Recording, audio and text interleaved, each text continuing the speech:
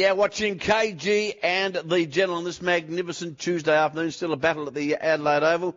The Australians are still 5 down, got just under 15 overs remaining. So we'll keep you posted with the outcome of that. Yes, Cage, of course, Tuesday, so it's time to get into the locker room with KG and the General, brought to us by Mawson Lakes Hotel. They're at 10 Main Road, Mawson Lakes. Beautiful hotel. Or you can check them out online at mawsonlakeshotel.com.au. Cage, this man played for the Crows, of course. Played with the Bombers. Between 2001 2005, started with Essendon. Before that, he was with North Adelaide. We talk about Chris Ladhams, the loping left footer, Cage, although he wasn't loping, he was pretty quick, but he could launch it if he had to. Chris, how are you? G'day, boys. Not as quick anymore, but yeah, thanks, boys. Now, Chris, where did it all start for you? Where did footy start?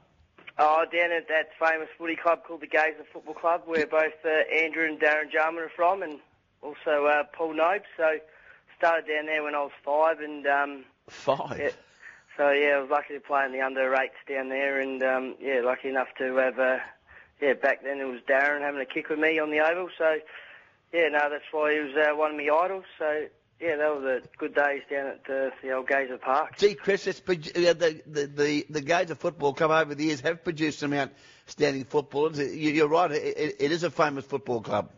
Yeah, it is. You know, a lot of good players have come and gone from there, and also cricket as well with Paul Nobes. So yeah, Nobesy. They've had some talent through the club. So yeah, the junior ranks, yeah, they've done pretty well out of that footy club, I'd say. So, Chris, you went from Gazer to North Adelaide? Yeah, just I was lucky enough to be selected in the North Adelaide sort of zone, and yeah, by then I was playing 13s, 14s, 15s, and then yeah, played a bit of 17s in league footy. And who was your first senior coach there, Chris? Well, when I was there, it was Chris McDermott. I was 16 at the time, so Bones was the coach at the time, and he grabbed a little chubby sort of fella back then, and he got me a bit fit and put me in the league side with all the great players back then, like Timmy Noonan and that. What style of coach was Bones? Yeah, he's pretty hard coach, but tactically one of the best coaches I've had. Just back in the days, we just didn't have the depth back in North Adelaide. The first year we did pretty well. You know, Sticks Phillips and all them blokes were playing back then, but you know, after the year after that, we really had no money, so we had no depth, and yeah, it was pretty hard to actually put a quality team on the park. So he had to play kids and develop blokes like myself in the league squad, which I'm happy about these days. So yeah, so that was a role that he pretty much did, and it didn't really take too much out of his coaching. Like he's I'd back him as one of my best coaches I've ever had. So yeah, it's a big. You went from North to Essendon. I guess Sheeds would have been the coach there. How was your time at Essendon? Yeah, a bit different. In what way, Chris? Coming with from Chris McDermott, who was always talking to you and all that sort of stuff. Sheeds always left, for a young bloke, left it to the development coaches back then, and also the assistant coaches. So I didn't really have too much of a relationship sort of with Sheeds, but the times that you did get with Sheeds, you got a bit out of it. So he spent most of the time with the senior sort of group, and as a young bloke coming through, you pretty much was under like Mark Harvey and sort of Terry Danaher, and yeah, just the atmosphere of the club was fantastic. They made you all feel welcome, your family and that sort of stuff. So yeah, really enjoyed my 2 years over there. And how did you find Mark Harvey, Chris? Very good. Yeah, he's a bit of a clone to Sheeds, really. Yeah.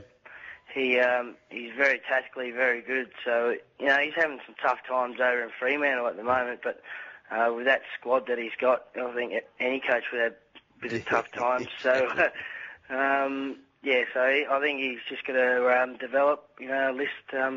But he was just fantastic to me, and he's great in developing like young blokes and tactically very good. Chris, what about... Sorry, Kate. So 2001 then, back to Adelaide with the Crows? Yeah, I tried to get back... James Taser and Gary Ayres come over in 2000 and tried to get me back for that year, and they couldn't do sort of like a trade sort of deal. So I was still contracted with the Bombers. So, yeah, I had to wait a year, and I was on the phone to James pretty much all during that year, still seeing if I was interested to come back. So, yeah, I'd end up coming back.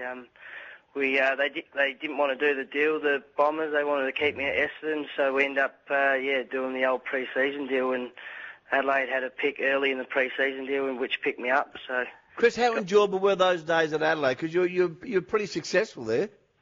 Yeah, we did. We played, finals every year.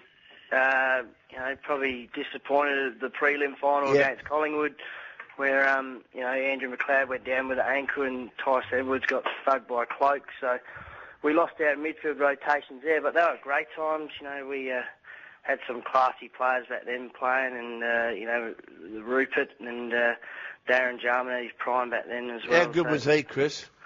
That was one of the main reasons to come back, Cage, to play with your idol, and it was a fantastic time playing with him, and his skills on and off the field was amazing. So, got the opportunity to play with my idol, which I look back now and go, thank the Adelaide Footy Club for it. So